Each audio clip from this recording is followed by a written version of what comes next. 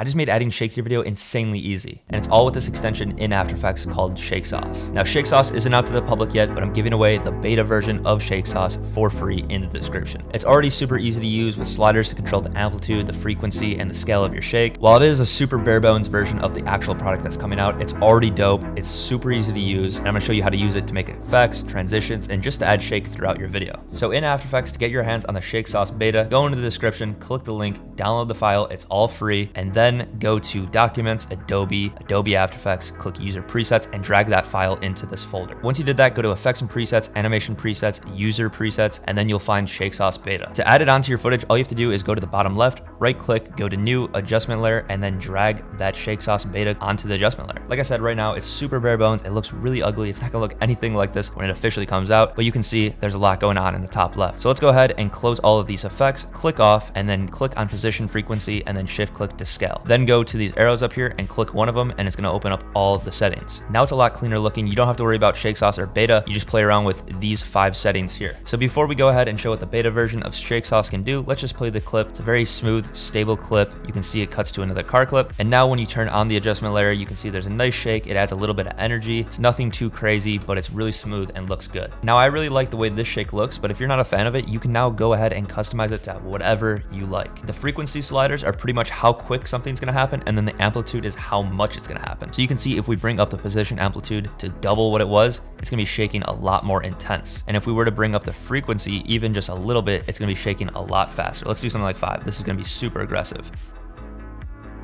But you can see it has that energy. And the best part is you can see it has that nice motion blur already built in. That way you don't have to add on any external things to get that motion blur. And you can even change the scale to scale in or scale out super easy with the slider. So now let's say we want the clip to be shaking at the beginning and then like maybe 20 frames in to stop shaking completely, almost as like an effect to kind of transition into the clip. So let's keyframe the position amplitude, the rotation amplitude, and even the scale. And then we can go like 20 frames forward, and then we can turn the amplitude of the position and also the rotate both to 0. And now when we play that, you can see we have kind of a smooth shake transition in, and we can even bring in the scale a little bit just so it scales in and has a little nice shake. And if you click U while selected on this adjustment layer, you can see we have all the keyframes brought up. Let's maybe make the scale in a little bit faster and then highlight all of these and click F9. You can see we have this really smooth transition here. It has a nice shake and then it goes and just plays the clip normally. Now let's make a transition between this clip and this clip here. So right where it cuts, let's go like 2 frames backwards, and then down here keyframe the position amplitude and also the rotation amplitude as well as the scale. I'm going to reset that scale to 100. That way it kind of zooms out this whole entire clip. And then let's go right to where it cuts and then bring up that position amplitude to something you like. Now you can also go negative too, and it'll give the opposite direction. So just keep that in mind. Let's go like something like negative 84, and then the rotate amplitude, something small like 3. Now for this transition, I want it to be a little bit more jarring and just quick. So instead of 20 frames, let's just go 10 frames forward.